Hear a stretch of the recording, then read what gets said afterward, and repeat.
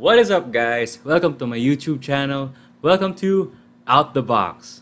My name is Kev, and for a little background, I'm a Filipino physician, and I would like this channel, Out the Box, to be a form of entertainment, no, and a platform to share with you guys what I do outside my line of work. And with that, today's a special day. Uh, this will be the first episode under Out the Box. And it has also been a year since I started riding trail and road biking. So I started biking last August 28, 2020 as a start of a new hobby. My mentor was my dad, my papa, who guided me through getting back on the bike, like serious back to zero, since I only knew how to ride leisurely, yung dito lang sa village. So the setup, gearing, tips for ahon and DH or downhill riding, the works, I had to learn it from him. So I started my rides again here in this village. So applying the lessons that I have learned and getting the hang of getting back into biking.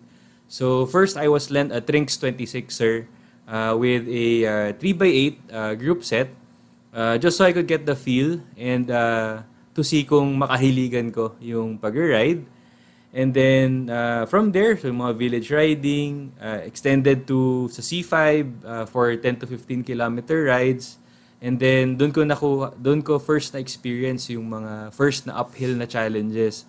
So nung panahon na yon, nagiging weak yung binti ko, jelly legs kumbaga. And then but then again yung repeated experiences, repeated rides and practices, eventually yung challenge na yon, it grew to a bigger challenge. So after that, I was included in rides sa Nuvali, sa Laguna and Tagaytay area.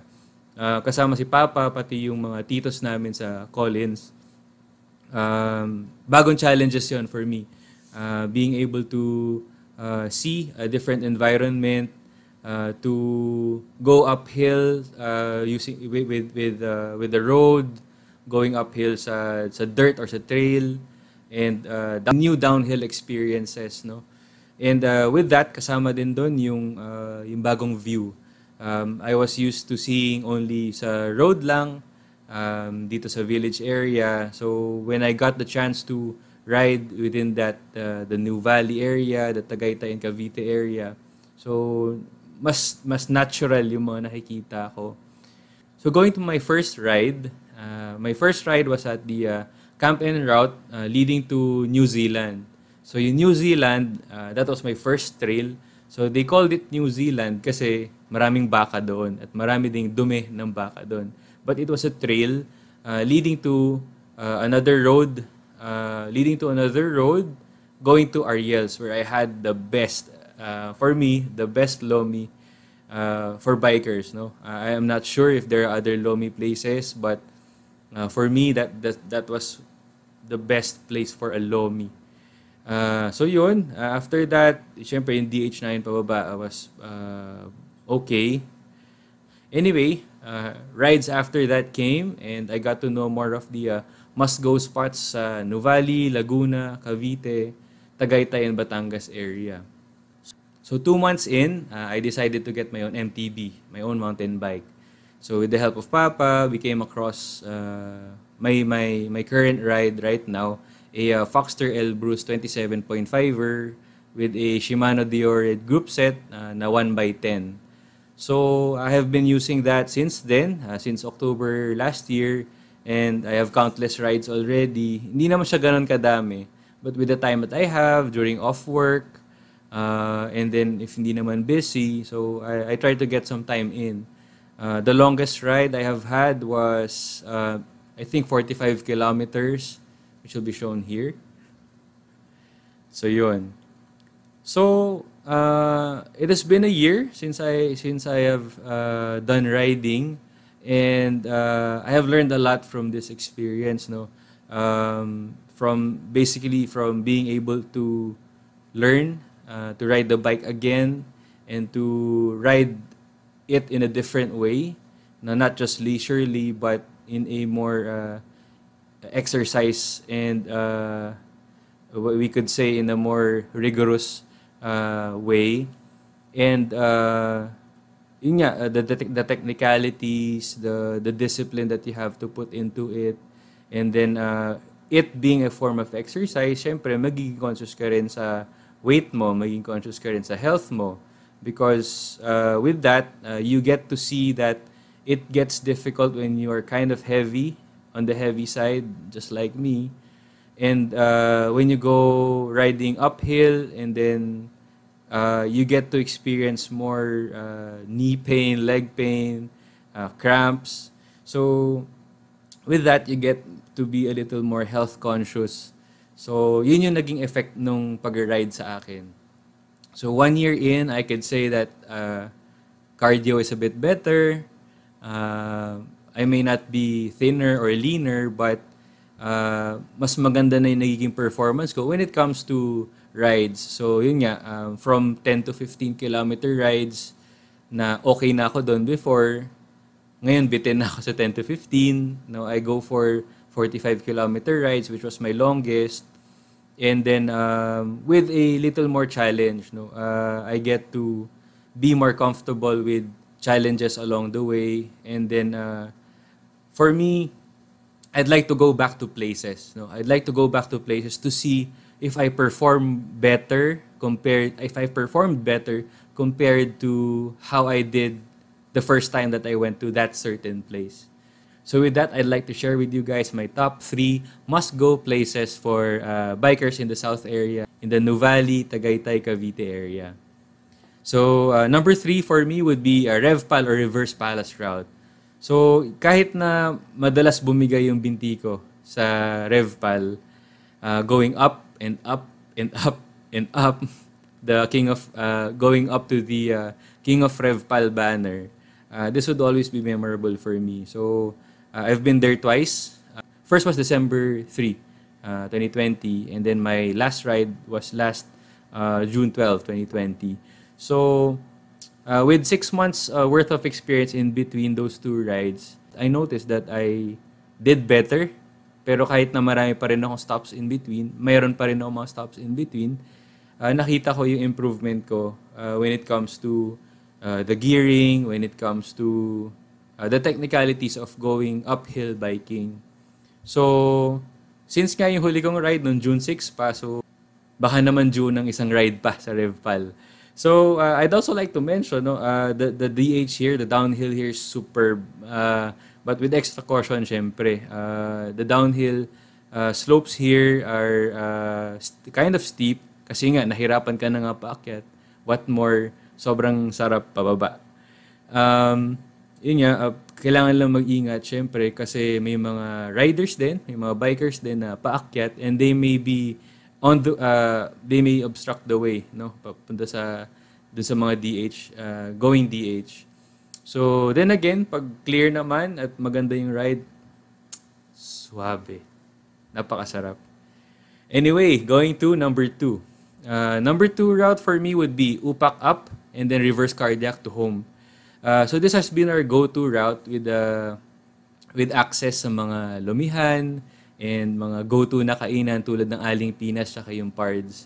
So yung notable na experience sa akin here was dito ko una naka-experience ng all clear, rapid reaction, go all out na DH. So nung time na yon, first ride ko, I think that was September 2020.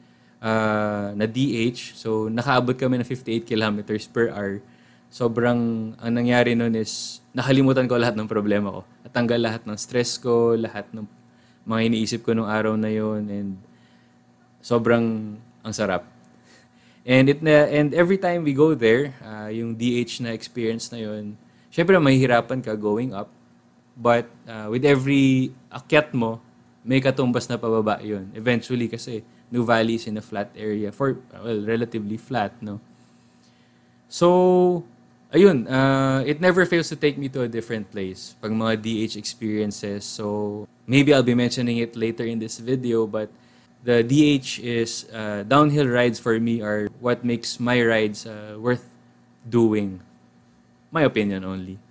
And then, actually, this is where I celebrated my anniversary ride. So, kasama ko si Papa and si Tito Lem, one of the titos from Collins. And dito sa DH namin, last nung anniversary ride is umabot kami ng 63 kilometers per hour, which is unexpected, but it was very, very, again, it took me to a different place, took the stress out of my body, and at the time, yun lang intindihin mo, yung DH mo lang, and it was very exhilarating for me. Very, very, very, very exciting. Suabe. So, yeah. So, here's a quick montage of the anniversary ride that we had.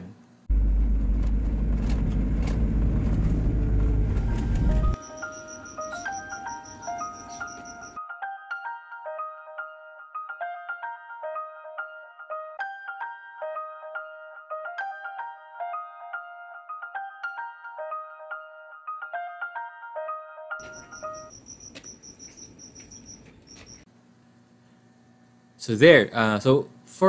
Before I say what my number one ride is, honorable mentions are Camp N. So for those who would like to experience trail biking in a controlled environment, I suggest you go and visit Camp N sa Nuvali. So this comprises of 5 stages of trails, so with varying difficulties and lengths. And then I've been there a couple of times. With every visit, I get to do something new. Meron silang areas kasi for challenges, and it serves as a good training din and for you to get used to trail biking. Shout out to my kuya who has already started biking earlier this year and has already visited Camp N, I think twice, and we've had good experiences there, and hopefully magtuloy-tuloy. Kuya Jay! And then another trail experience for me would be the Philinvest trail routes. But yun nga, suggestion ko would be to visit the trails with someone who knows the route well. Kasi medyo mahirap yung trail, and then kailangan may guide para alam nyo kung saan pupunta afterwards. Kasi from what I have experienced recently, I mean with my last ride there, wala masyadong directions on which is the first trail, second, third, or whatever number of trail you are in. So, in the direction if it's the exit or the entrance. So, but with the 2 times that we've been there, maganda yung naging experience namin, and we were with someone who knew the trail well. So, kahit nakakapagod, sulit siya kasi yun nga. Trail rides are one of my preferences na rides. So, there. So my number 1, the best route for me that I have visited is my Padre Pio Taal Lake, our Mayo Uno ride. So we had a mix of road and trail biking that time, so including a buhat bike experience going down to Taal Lake area. So when we got down to the Taal Lake area, sobrang ganda ng view. It was breathtaking, tsaka naging sulit yung pagod, yung buhat mo pababa, yung buhat mo ng bike pababa, pati yung mga uphills mo. Naging sulit lahat ng pagbaba namin nung nakita namin yung Taal Lake area. So we had pictures taken. So here or here. so yun. Though I've only done it once, I'd like to do it again kasi yung mga nakasama ko noon, sila Papa and yung mga titos, they discovered new routes or other routes para mababaan namin yung Taal Lake without having to do the buhat bike experience again. So, yun, I might ride out with them soon when I get the time. So, hopefully, makaride doon ulit. So, yun, I still have a lot of places to cover, especially in the south area. So, for the riders in that area, you may comment down below for suggestions on where we could ride next. Or maybe, makapag-ride tayo soon. Who knows? And then, Also, for where we could eat next, one of the things that I do or look forward to when I ride is where we eat. So, mapalomi pa yan, lugaw, tapsilog, mushroom burger, basta kahit anong food, basta may food sa peak or pag DH mo, pagbaba, pagkatapos, it's okay, I find food pa din. So, I'll save my top must-eat places for the next videos, for the next bike video. So, that's it for now. If you like this video, click that like button. Don't forget to subscribe and share. I'm Kev, and this is Out the Box. May line ba? Sige lang, tuloy lang, tuloy lang, tuloy lang, tuloy lang, tuloy lang. Yeah!